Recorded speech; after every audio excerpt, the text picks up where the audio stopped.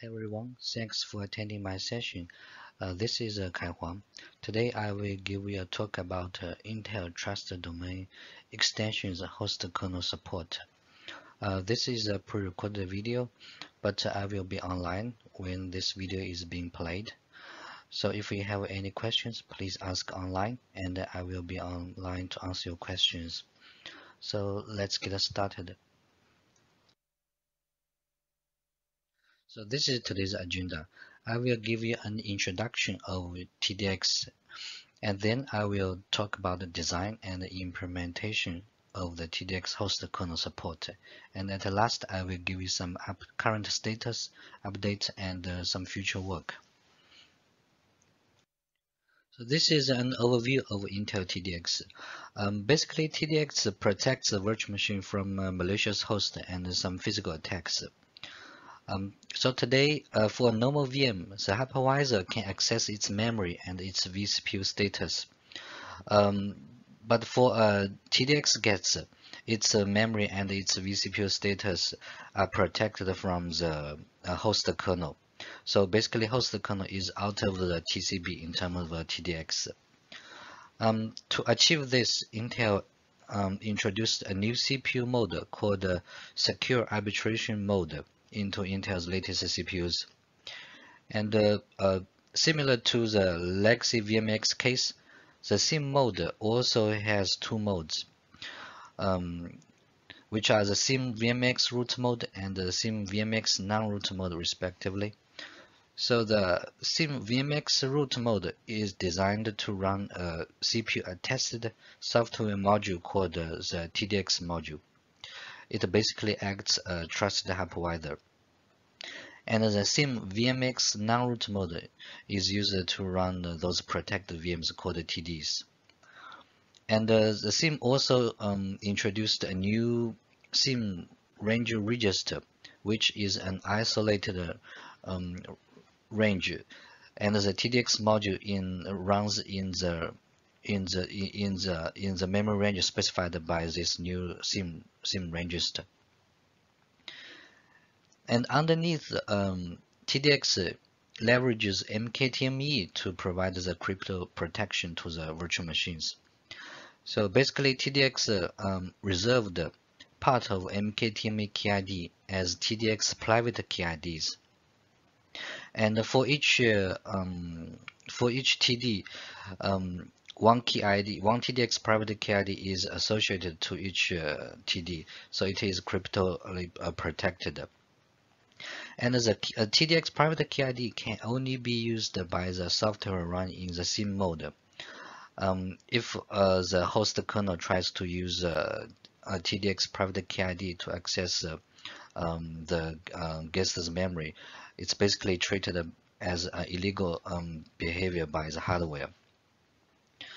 So the host kernel communicates to the TDX module using a new SIM call instruction. And after some handling, the TDX module returns to the hypervisor using a new SIM return instruction.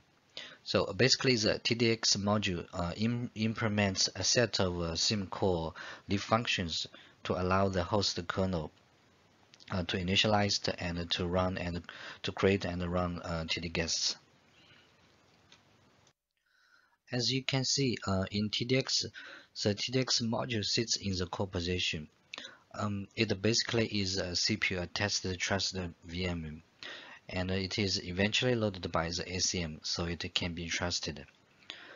It implements a set of SIM call leaf functions to allow the host to initialize the TDX module and to create and to run the TDX guests. So in practice, it is loaded by the BIOS, and the kernel needs to initialize it before the KVM can use it to create and run the virtual machines. And it can be a runtime updated by the kernel. So this talk will focus on the initializing the TDX module. Before talking about how to initialize the TDX module, let me firstly talk about how TDX module does the memory management. TDX basically imposes additional security and functionality requirements on the memory. So as a result, TDX introduced a concept of convertible memory regions. During the machine boot, the BIOS generates a list of convertible memory regions, and the machine check actually verifies the list of convertible memory regions provided by us that the memories are actually physically present and they can meet TDX's security and functionality requirements during the machine boot. And this list is static during the machine's runtime. The second concept is physical address metadata table, which is a metadata that used by the TDX module to track each TDX memory page status. For example, the page's ownership and the status, the page is owned by which VM, those things. So it is similar to kernel's structure page. The third is called the TD memory region structure. It's a TDMR for short. So although TDX introduced a concept of convertible memory regions, but those memory regions are not automatically usable by the TDX module. And as a step of initializing the TDX module, the kernel needs to select which memory regions that TDX will use and pass those memory regions to the TDX module. And TDX uses the data structure TDMR to pass those memory regions to the TDX module. And TDX only supports limited number of TDMRs, and each TDMR must be 1 GB aligned, and the size must be in 1 GB granularity. And for each TDMR, there are 3 PAMT entries to track TDMR's each page status. So TDX supports 3 page size, 4K, 2 MB, and 1 GB. So each TDMR has 3 PMTs respectively to track each page for all the page sizes. And because TDMR is 1 GB aligned and the size is 1 GB granularity, but the memory regions, the TDX memory regions normally are not 1 GB aligned. So there might be some memory holes within one TDMR, and those memory holes must be put into the TDMR's reserved areas. And if the PMT overlaps one TDMR, the overlapping part must be in TDMR's reserved areas too. And TDX only supports a limited number of reserved areas for one TDMR. In terms of how to initialize the TDX module, the TDX module defines a sequence of steps to do that. The first step is a global scope initialization, which requires to call one SIM call on any CPU. The second step is logical CPU scope module initialization, which requires to call one SIM call on all logical BIOS-enabled logical CPUs. And if any CPU is offline and SIM call cannot be done, a later step of initialization will fail.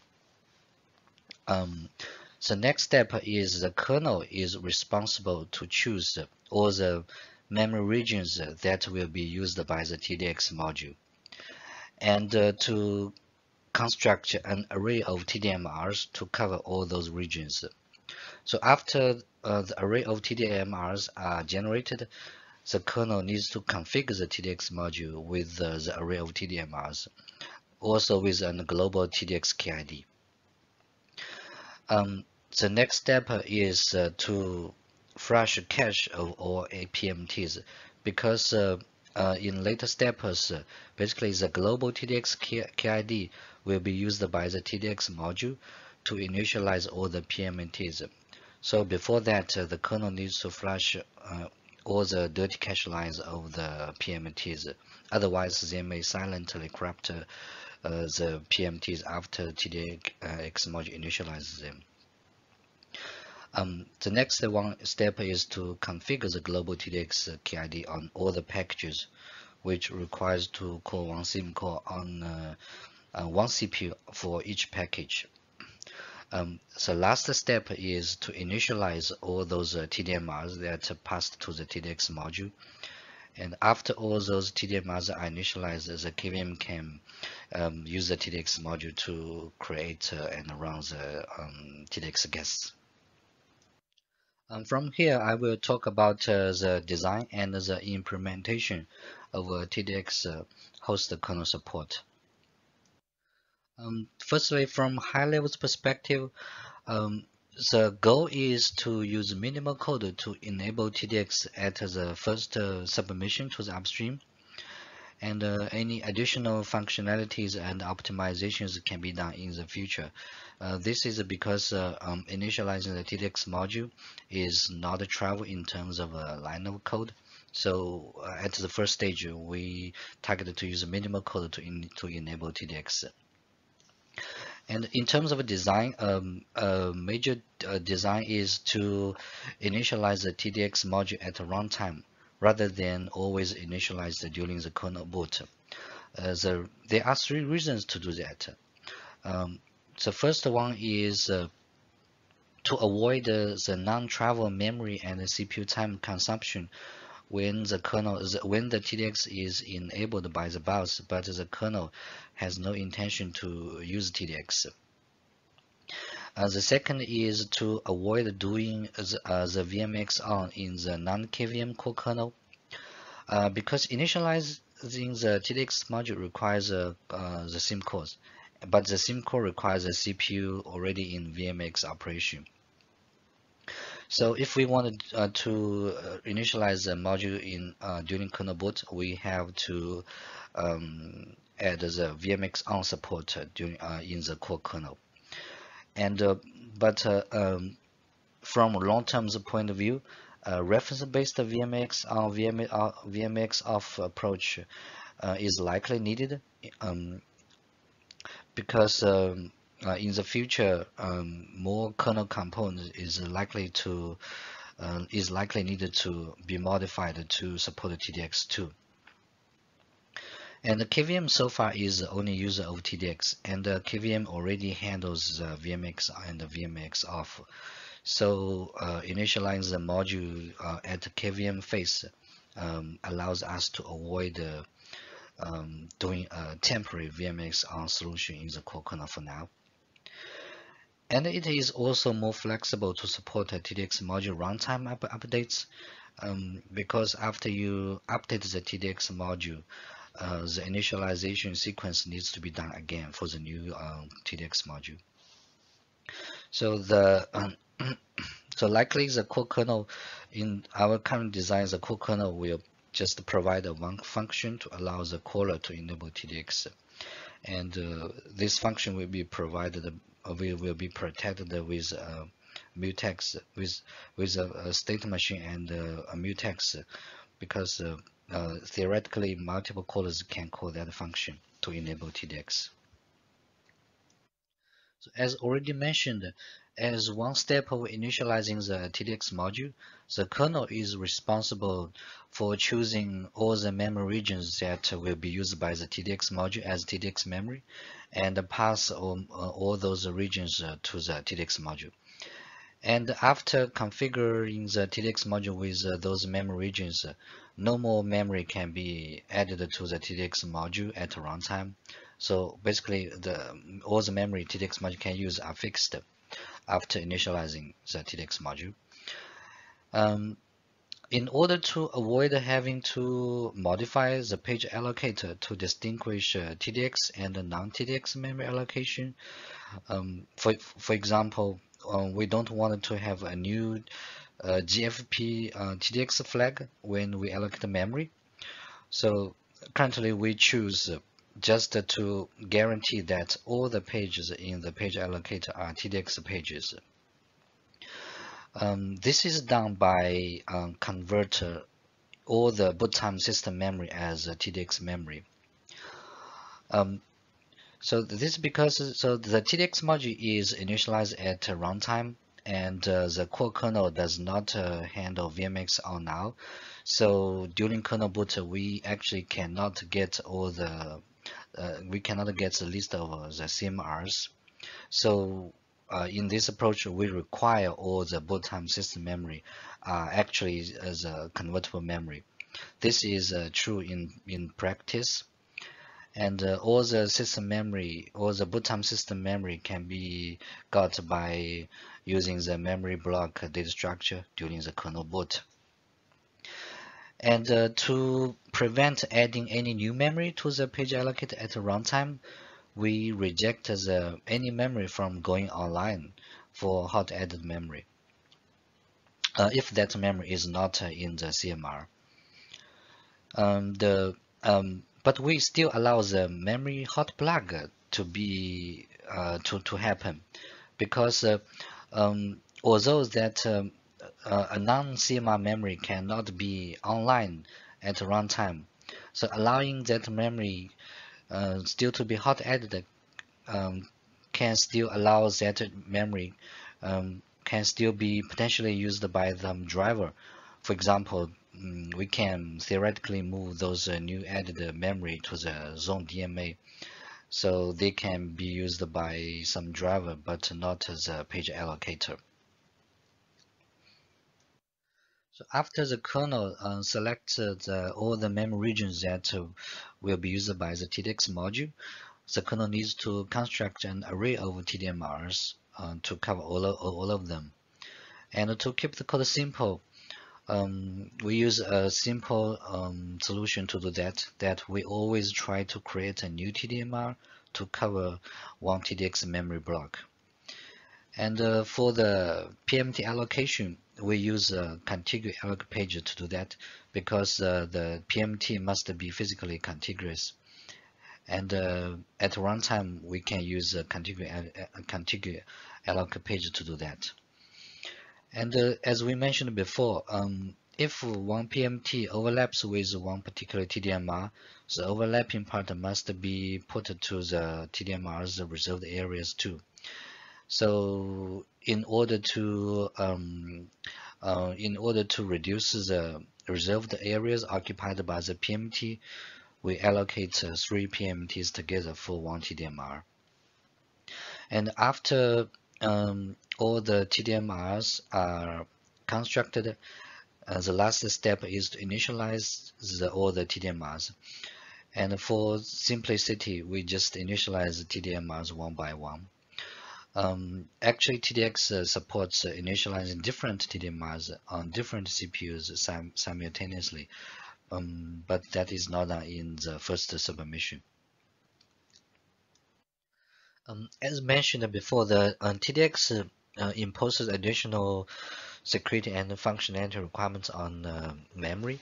So TDX has interaction with ACPI memory hot plug.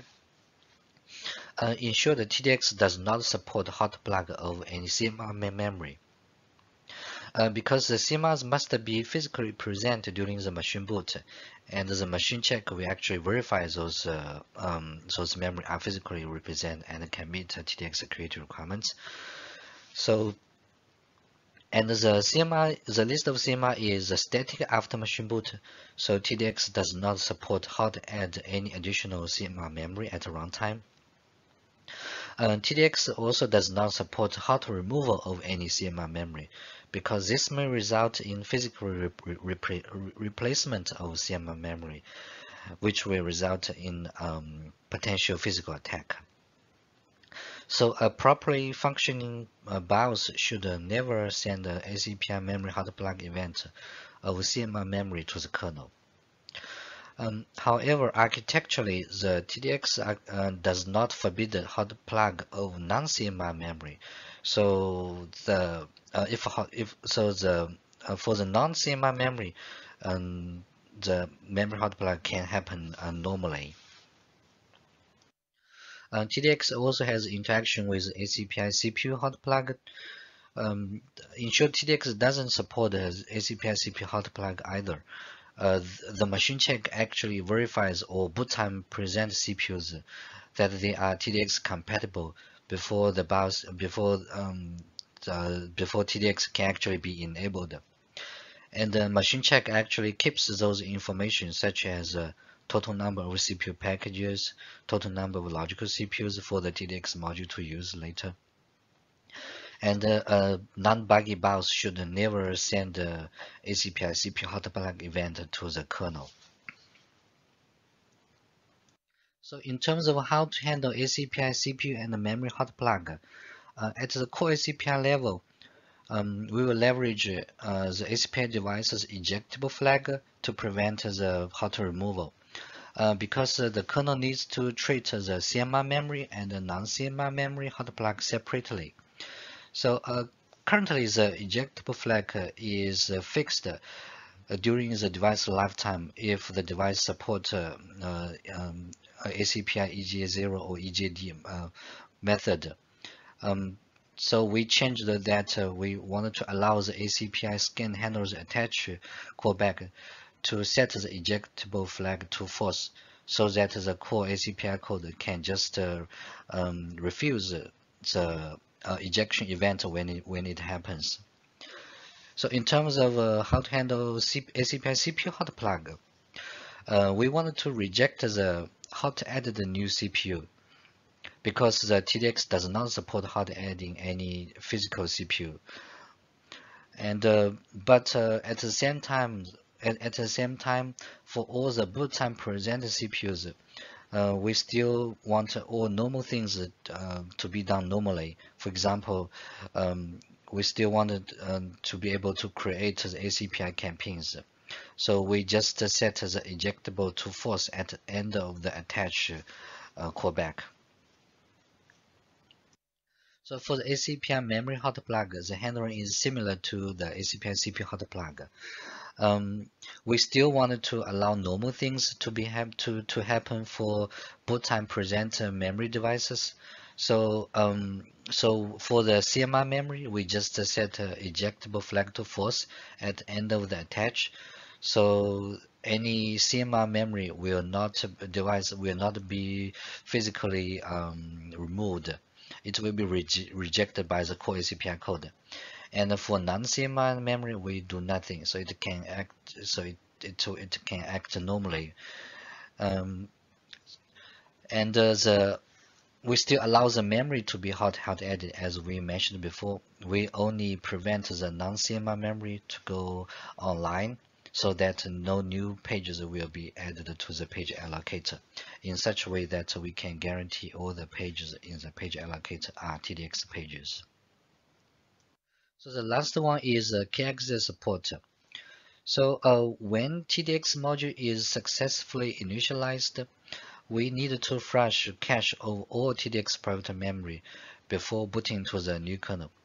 This is because the hardware doesn't guarantee the cache coherency between the different KIDs. So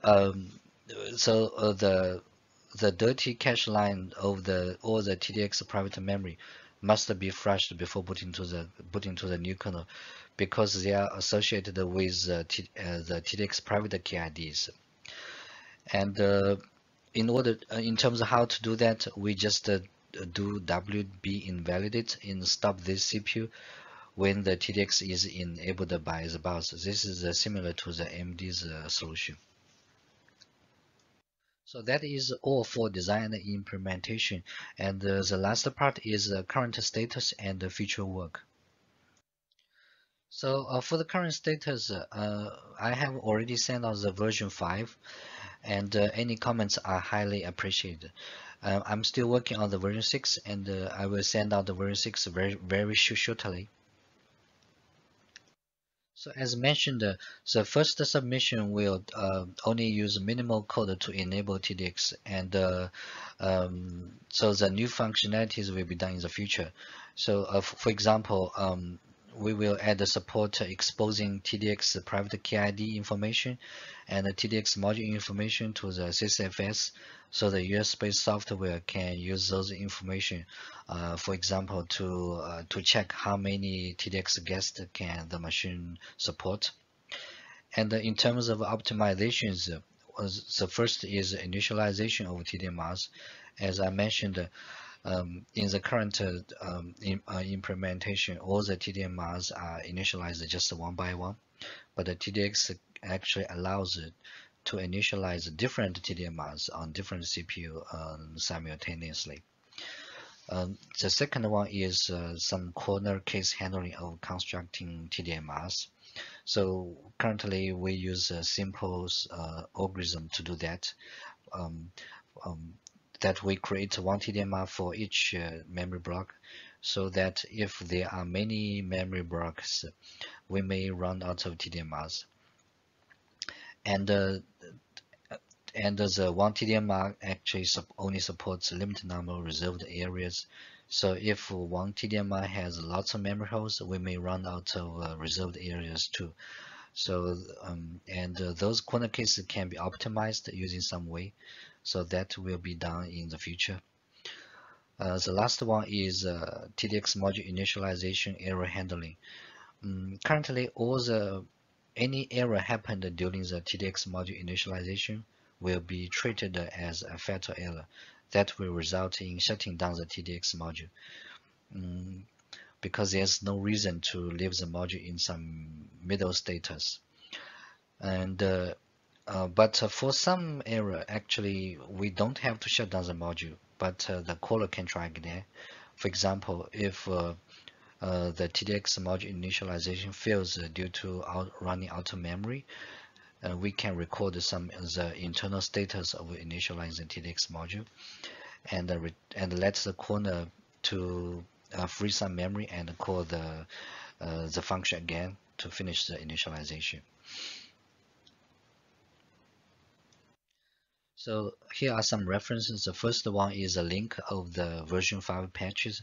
The second one is all the specification of the TDX. That's all. Thank you very much.